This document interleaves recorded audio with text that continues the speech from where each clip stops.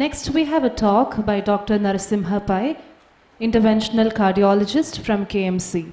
He will be speaking on myocardial ischemia. Dr. NARASIMHA PAI. Yeah, thank you.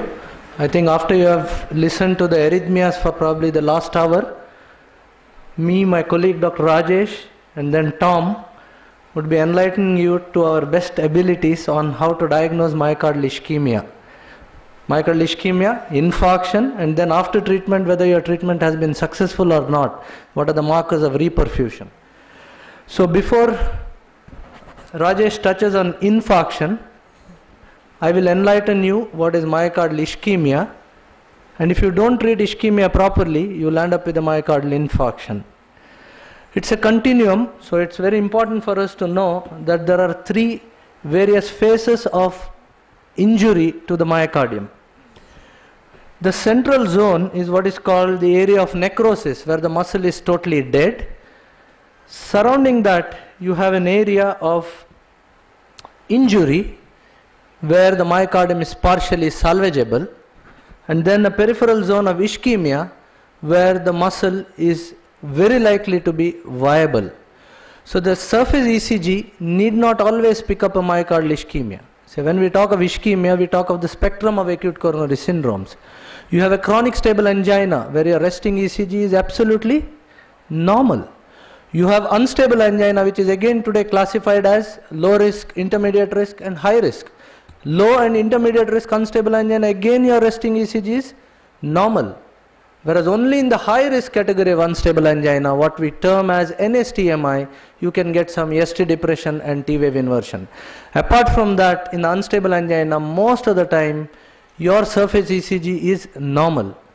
And only when a high risk unstable angina progresses on to become a myocardial infarction, you get the typical changes of what we describe as ST elevation or hyperacute T wave changes. So in a MI, which is fully evolved phase, you have an area of necrosis which is represented by the QS complexes. So whenever there is a full-fledged Q wave on the surface ECG, it means that already there is some amount of myocardial necrosis. Whereas only when there is a deviated ST segment, either ST depression or elevation, you have a site of injury.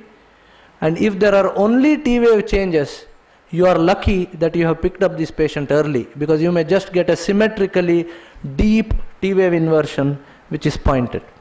So if you see this ECG, it's very simple. You will say that it's an evolved antral myocardial infarction, because you already have a poor R wave progression from V1 to V4 with an established QS and T inversion from V2 to V5, V6.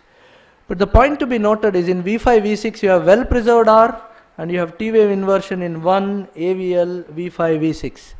So it's still possible that though this patient has had an antral myocardial infarction, you may have some area of salvageable myocardium. Whereas in a chronic stable phase, even the T wave changes would have reverted to normal, and all that you are left is a Q wave, because the ST segment which has elevated becomes depressed, and then over a time of 2 to 3 months may revert to normal, and the T inversion which was there may even become upright. So this is the typical phase of a myocardial infarction, where you get a hyperacute ST up, tall T, chronic phase or established phase of myocardial infarction where there is a Q, ST segment still up, T wave inverted, and then probably 6 months down the line where the ECG looks normal apart from an established QS complex. So coronary insufficiency is probably the earliest stage where you have not even had an NSTMI, where the ST segment may be depressed, may be horizontally downsloping, may be upward or downward sloping. The T wave becomes symmetrically inverted, sharp pointed. The QRST angle becomes widened, and sometimes all that you can get is an inverted U wave. So I'll just show what I was meaning. You have a widened QRST, you have an ST segment which is dropped below the baseline. So this is the isoelectric line. You can see almost 3 to 4 millimeter the ST segment has sagged down. The T wave is just becoming tall, and the U wave has inverted. So these are the signs of coronary ischemia on an ECG. ST segment depression, symmetrically inverted T wave, widened QRST angle, and an inverted U wave. I know Rajesh will enlighten you on what are the signs of myocardial infarction, but it's very important for us to know which area or which territory is the coronary ischemia. Because the moment you judge from a 12-lead ECG, you should be fairly accurate enough to tell which vessel of the coronary artery is at stake. So it is important for us to know the anatomy of the 12-lead ECG. So if you look at what leads represent a posterior wall involvement. A posterior wall involvement is not easily picked up by an ECG because it's the posteriormost chamber and no ECG lead truly represents the posterior wall. So what you get is changes in the lead V1 and V2 because it reflects the mirror image of the posterior wall. So instead of the ST segment elevation in the posterior wall, you get ST segment depression in lead V1 and V2, and you get a tall R waves in V1 and V2, which you normally don't see in a normal person. You have just a small R in V1 and probably an R becoming little better in V2, but if you have a tall R in V1, V2 associated with ST depression in V1 and V2, it may represent a true posterior wall ischemia or an infarction. And the T wave becomes upright. So how do you know that changes are there in the inferior wall? I think in the first few hours of today's lecture, you have been told which lead represents which portion of the myocardium.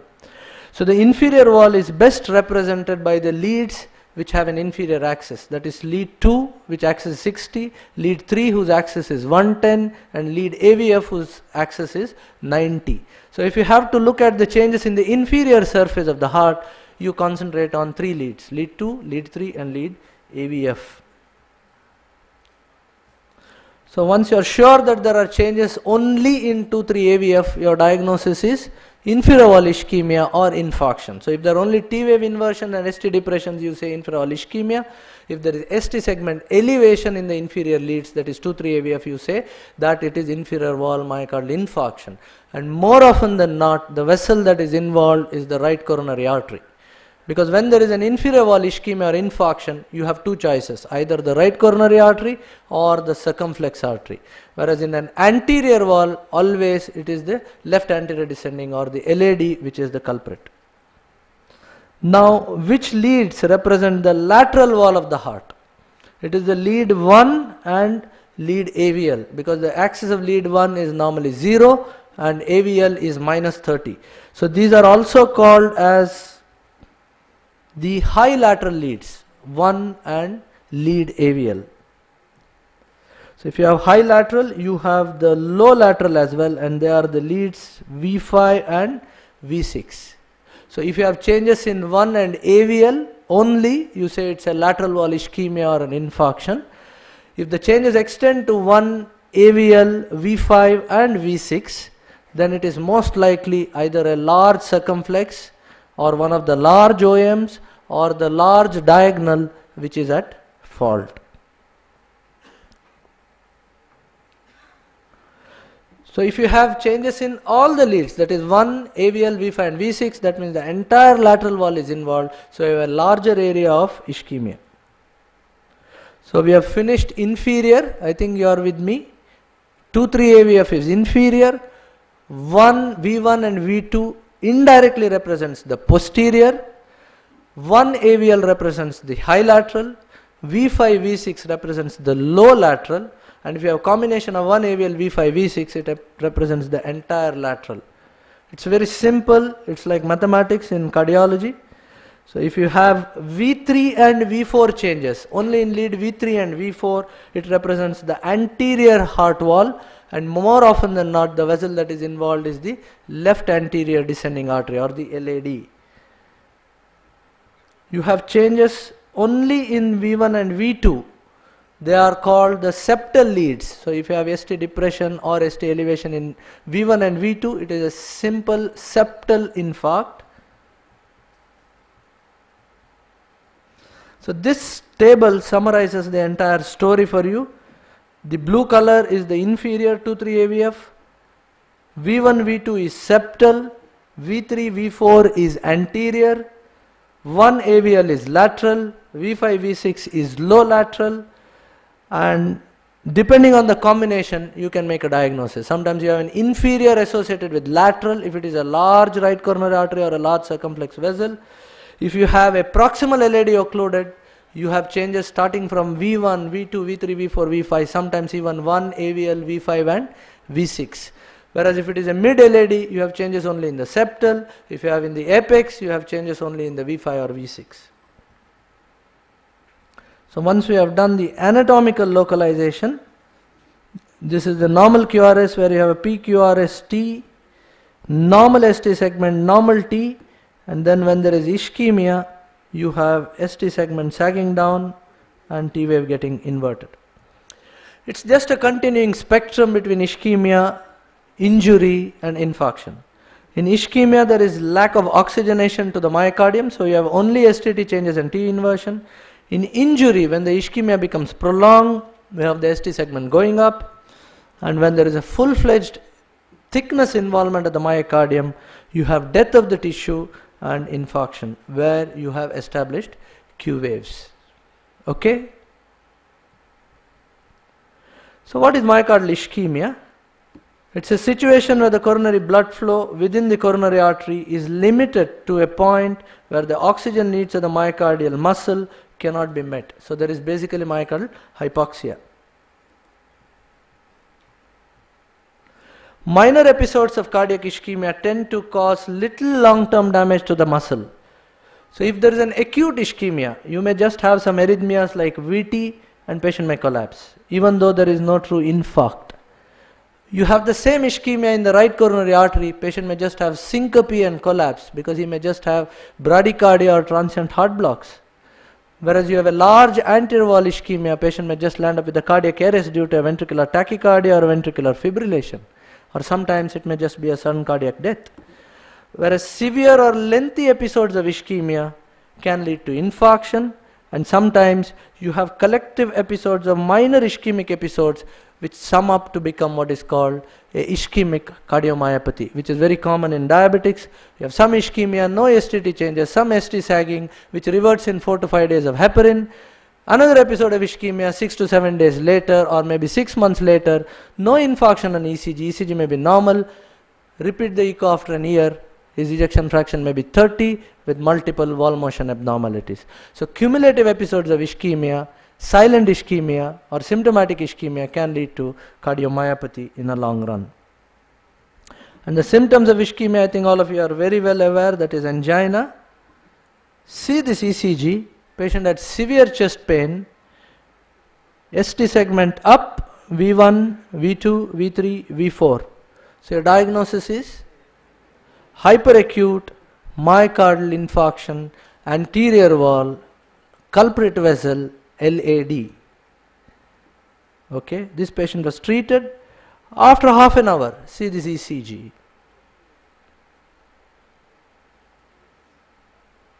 No changes, absolutely normal ECG.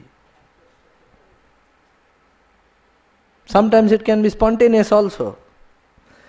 30 minutes after the initial, patient is pain-free, asymptomatic, ST segments are isoelectric, and the same ECG now looks normal. So don't say that he doesn't have coronary artery disease. So when you see an ECG like this, transient STT changes, next ECG after half an hour is normal, you repeat serial ECGs, maybe after 6 hours you will see some T inversion in the anterior leads. Also the cardiac enzymes, very important, because I told you that chronic stable angina, low risk unstable anginas, your resting ECG can be normal. If it gives some changes, it's a bonus. If it does not give rise to changes, you ask for enzymes, because if the cardiac enzymes will definitely be elevated, either your CPKMB or troponin. So ask for enzymes. So here it revealed no evidence of acute myocardial infarction, disappearance of the ST elevation and absence of clinical and ECG evidence of infarction, and subsequent examination indicates that initial ECG is representative of a severe, acute and reversible ischemia. Last 2 slides before I turn down. See this left ventricular cavity, a thick septum. You can see this epicardial vessel, smaller branches perfusing the myocardium. Patient has chest pain on exertion. Your resting ECG absolutely normal. No myocardial wall motion abnormality. vis-a-vis, this is the ECG, absolutely normal. Vis-a-vis the second patient, mild left ventricular dilatation, tight stenosis in the epicardial vessel, the perfusion vessels at the myocardium are at stake, there is mild left ventricular wall dilatation, the subendocardial region of the muscle doesn't receive adequate blood flow. So you have minor STT changes on the ECG, ST depression and T inversion, what we previously used to call a subendocardial infarction, what we today call as NSTMI or high risk unstable angina, but the damage is already there. So ischemia happens when there is inadequate oxygen to the tissues. The first area of the myocardium that is affected is the subendocardial region, represented only by minor STT changes and T inversion, and if you don't be alert, it can lead to a myocardial infarction. Thank you. Yes, Rajesh is touching on that, that's why I didn't include those in the ECG.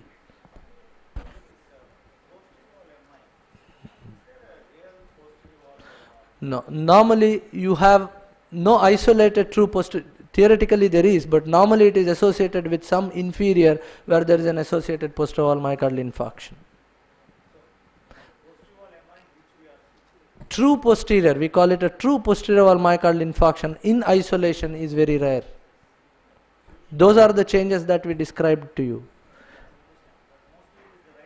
Mostly it is the right coronary artery which is, so you have an inferior with a true posterior or inferior with a posterior. Invariably you will have changes in the 2-3 AVF leads.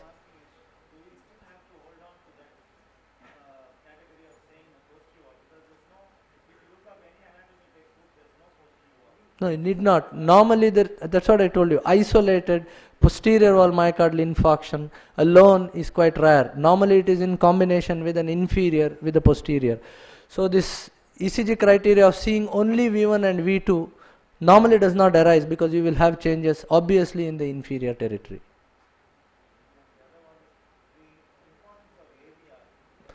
Yes, if there is a left main involvement or severe triple vessel disease, you can have ST segment elevation in lead AVR. There is a different criteria for left main altogether.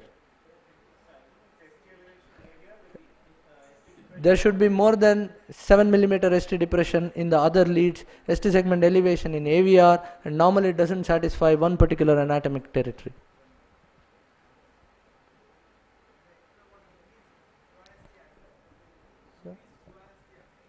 Yeah, widened QRST angle is a sign of ischemia. Widened QRST angle is a sign of ischemia. Yes, you can have non-specific T-wave inversions. Females you can get, patients who have mitral valve prolapse you can get non-specific STT changes. Hypothyroidism you can get non-specific STT changes. So difficult, you have to look at the patient, and if you have suspicion, get an echo and a treadmill done. MI presenting with LBBB is common. Rajesh is touching on those criteria. Because my topic was only myocardial ischemia, so I didn't include the ECGs of LBBB with an MI.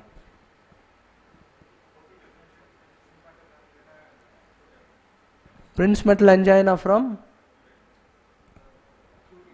acute MI. Normally in a Prince metal angina the ST elevation is transient, reverts back to normal. You need not have established Q waves or subsequent ST depressions and T inversions, whereas in a transmural infarct like in an acute myocardial infarction you have all these changes coming through. Thank you. Thank you, sir. I request Dr. Prashant YM, Assistant Professor of Medicine, Father Muller Medical College, to present Dr. Narasimha Pai with a certificate of appreciation.